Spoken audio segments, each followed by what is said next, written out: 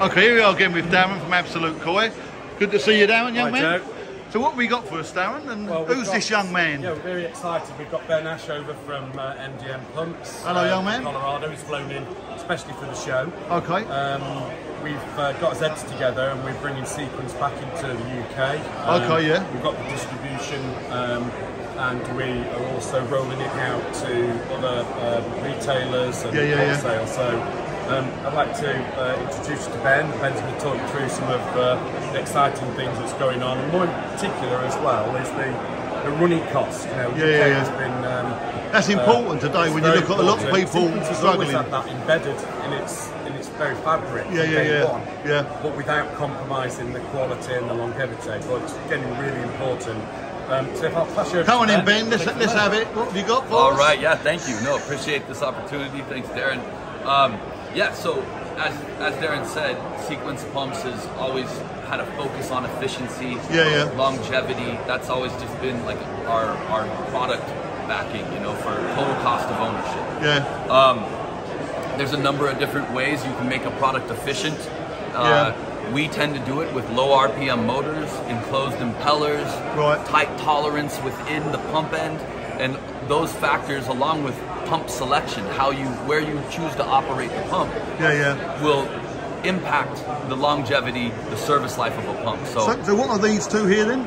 So this one would be the Sequence 1000 series, which is tried and true. We've been selling these in the UK since the 90s. And then this one would be the 750 series, but it's a bit different, being that it has a permanent magnet brushless DC motor. Okay, and it also has a speed controller to give you the variable speed. So you can turn them down. How far can you go down? Do you know that? Or yeah, we can go as low as 600 RPM. What's that in watts? Or is that wattage? That's well below 50 watts. Oh right, okay. It's mad really, but today people, when they want to get pumps now, they got to consider the wattage. Do you know what I mean? Of course. The speed, you can go, oh, it does that, but if it's doing like 300 watts, then no, hold on a second, I need to get the wattage and the speed quite nice. Of course. So we can go down to 50. So, and what about the sizes of these? This one here looks like it's inch and a half. So inch and a half in. Yeah, inch and a half in, inch and a half out. Yeah, and that one? Would be 2 inch in, inch and a half out. Right, okay. And that's just a function of how it develops pressure and flow. I think the biggest thing, you know, to consider when you're doing a variable speed pump or not is, I mean, here in the UK, I just learned this, but you guys have had a 600% increase in your energy costs. And right now I looked it up. Our country don't produce much oil. What's that? Our country don't produce much oil. Yeah, well, you know, it's happening everywhere, but even more so to the point that you need to pay attention to your operating costs. Definitely, At 54 pence per kilowatt hour, you know, that's a question though, what's the controller for this one here? So Does it have a controller? This is just what we call synchronous speed. So one speed? One speed, single speed. But you can integrate a controller with it. You can, you can integrate one on that ledge. Yes. On the other one, it comes with its own controller. It's already integrated, which is a new product. Again, the beautiful thing about this is that it's a DC motor. So it's not like variable speed technology, which is kind of an industrial technology. This is, all you have to do is vary the voltage and you get an RPM change. Oh, right, okay. Yeah. It's quite compact as well, isn't it?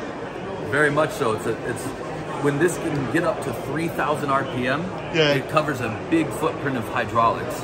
So you can get up to 20,000 liters. I think some of I think the flow frame, some of them are about 3,000, aren't they? I think. 3,000 RPM? Yeah, I believe they turn up to that. So and you look at the size of that, it's not exactly massive. So to put it in your pump house is quite a simple thing to do. Indeed. And then obviously on here, that will be some of the figures that you have. Yeah, so just a plot. This actually relates to the 1000 series. Yeah, the one on the side there. We haven't got it for the other one. This one would be an 18,000. But you can see, you know, if you look at our wattage curve, even at the full out, you're at about 250 watts. This unit goes to 80 watts. Well, that's the maximum what it goes up to. At 1,400 RPM. That is good. That's great. No, it is. Yeah, I think my I've got a high fill pump. Yeah. That's running at 2,000 RPM and it's doing 300 watts. Yeah. So it's different. No, that's really good. And this is a sequence which you can get from Darren here. Darren at eXtremeProKoi, yeah. So if any of you guys want to get hold of these pumps or get more information, we thank Ben for coming over all the way from Colorado to obviously show what he's got.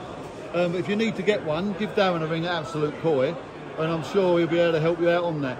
Oh, thanks for that, Ben. Really and good to see you. And give our love to the USA. You got it. Yes, right back at the UK. And you.